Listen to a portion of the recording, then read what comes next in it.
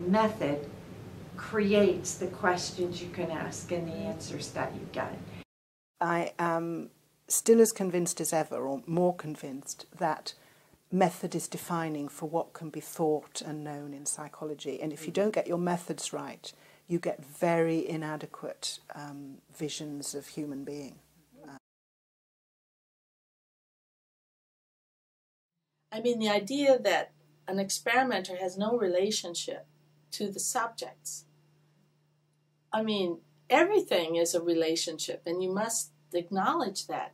And then the whole idea that you take subjects and you just rip them out of their everyday lives, tuck them down in a classroom, give them a survey, and now you know about their self-esteem. You know, I mean, so disembodied and so decontextualized. Respecting the context, respecting relationship, respecting people's relationships with one another. And then, as the researcher, acknowledging your presence when you write about things. Instead of acting like, this happened, you know, I had nothing to do with it, it was like facts. My awareness of women in psychology and women in research stems from when I worked for the Ledain Commission, which was the Royal Commission on the use of non-medical drugs. And I was a senior investigator for them, running a study on marijuana. The recruiting was to be only males. Oh, interesting. And I had a number of women who objected to the fact that they were being excluded from smoking good government dope. And I really hadn't realized until then just the extent to which women were excluded from participating in research because we were a messy variable. It's absolutely impossible as a psychologist to try to understand things without having some information about social context. And I think just so much of psychology has done that. It just, you know, lifted things out of context. And I mean, that is the strategy of experimental psychology with the lab. It's useless, pointless to do that kind of work. That's the puzzle. You know, how do we try to get things that are a little more ecologically, you know, valid? And for me, that's the appeal of a more sort of qualitative approach, and participatory, and something that's more grounded in people's everyday lives.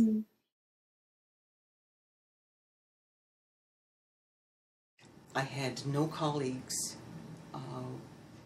who knew anything about or believed in qualitative research methods, and had never even been told that there was such a thing as qualitative research.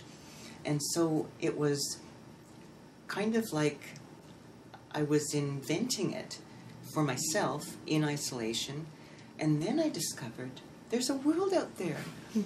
There are people who have attached labels to these approaches. Well, I was trained like most psychologists that quantitative is what you do, and when you do qualitative, mix it with quantitative. Use a mixed methods approach to be accepted in the literature. So I was trained very quantitatively, very secure in my experimental methodology and so on. But when I went to York to do my PhD, I basically felt completely like an imposter, because all of a sudden people were talking about theoretical things and about qualitative research, and I had no exposure whatsoever to them until that point. So it was really a learning experience, but of course the qualitative methods fit much more closely in many ways with my feminist politics. So I'm a methodological pluralist. I certainly don't reject quantitative methods by any means. I think we have wonderful, sophisticated quantitative method. I'm also very interested in discursive methods, qualitative methods in general, and most of all what fascinates me is the intersection and the dialogue between and among different kinds of methods, so multi-method approaches. This methodological pluralism and intersection I think is something that comes through all my work. I really, really see the political value of quantitative methods, and I just can't, they're crazy making for me if I try and engage, if I try and design a quantitative research project, or even, or like even a survey or something, right, which is qualitative but can still be quite positivist. Anything that tries to force our ideas into categories it's crazy making. I just can't pour our world into that. I find it so difficult. So I always go for methods that allow me to like blast things out and make very, very diverse connections. I remember after I'd got my PhD, the very first paper I tried to write on postnatal depression, I got from someone I knew, I think it was 12 pages of single-spaced abuse. She was one of the reviewers. She actually named herself. And it was just, this is not psychology, this is nonsense, you're not, and that really was quite upsetting. And I feel foolish now that I then didn't try and publish anything in a journal for quite some time after that. And Mary Bridemiller is a participatory action person. Okay. So she and I were put together, I can't even remember by whom, to do a book, basically, to demonstrate that both narrative and participatory action research was a part of psychology. Because we had both had the experience of being told that we weren't psychologists, that psychologists didn't talk to people. I actually had someone say to me, how could you possibly learn anything about people by talking to them? Really, I swear to God. Not a feminist psychologist. Clearly. The main thing is just having a critical perspective on gender and a critical perspective on the methods of science. And that does not mean that you have to reject them, right? I spent many years reading, Donna Haraway and reading Sandra Harding and being about as critical about scientific practice as you could be. But I do it. Yeah. But I do it with a critical perspective that understands both the strengths and the limitations of that mode of inquiry. There are a lot of scientists who just cling to the scientific method and believe that they're totally objective, and I think that they're full of bunk. And then I've met a lot of feminists who are like, there's no way to collect data without it being oppressive and data that has no meaning and the world is socially constructed, and I think that's bunk too.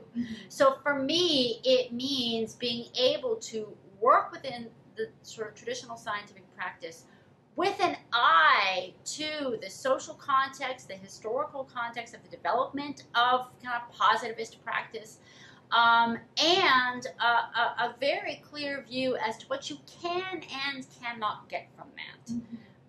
And for me, that's how I define my sort of identity as a feminist scientist, that I'm doing science, and I believe I am doing good science, but I am not stupid enough to think that I am producing some pure objective knowledge, or that I'm seeking the path to truth. I'm seeking a path, and I'm not sure if it's truth that I'm seeking or knowledge or what, but I've always had this sort of multifaceted view of methodology. I'm listening to the voices of black women, and I'm listening to their voices in terms of how have they struggled with race and gender and class, and then later how they struggled with sexuality issues. Then I need them to talk to me. So it really came from this feminist position of women's voices are not listened to. They're often downplayed and ignored. What research methods allow me to clearly hear women's voices without my voice getting so directly in the way? And that's when I started using interview approaches and started using more narratives, because I started asking questions where we didn't have a lot of information about black feminists, so I needed to listen to them first. We didn't have information about black feminist men. People didn't believe men could be feminists, let alone a black man be the poster child for feminists. The last book I wrote on immigrant women and sexuality was done precisely because whenever we talk about immigrant women in the field of immigration studies, women are always mothers in families. And that's the only way in which they're talked about. They're not talked about as individuals who are going through a process of transformation as persons. And yes, they may have families or not, but they are people who need to be listened to, and their stories deserve attention. I'd like to see psychology free itself, both in theory and in methods, from the gender binary and the gender hierarchy. That is, to me, the chi-square table, it's almost like a magnet for the gender binary. Mm. And all it does is it reifies and gives statistical thing to the extent to which we perpetuate patriarchal gender norms and values. Yeah. I think of my feminism as really, really helping me to think through things like relations of power, to really embrace or value the richness of bodies and feelings and different epistemologies and ways of being in the world that can usually get really marginalized in a very heavily positivist discipline. And therefore using kind of more creative and collaborative methods. Although some of the feminist scholarship has been absorbed into the mainstream, it's not always absorbed as explicitly feminist work. And so I think what would be ideal for me would be for feminist psychology to be seen as a kind of meta-theoretical framework for the discipline, and to be recognized in that kind of a way. If we just talk about the vulnerabilities of all of our methodologies, then we can pick and choose and, in fact, put them together in order to maximize what any methodology can bring to understanding whatever it is we want to know.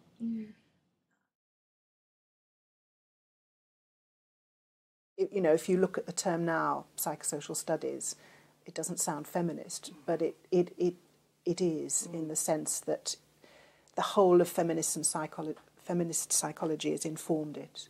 It's critical, it's qualitative, all those things that had happened over the last 25 years or so. My version of objectivity is through subjectivity. So they're not dualistically, they're not binary terms anymore.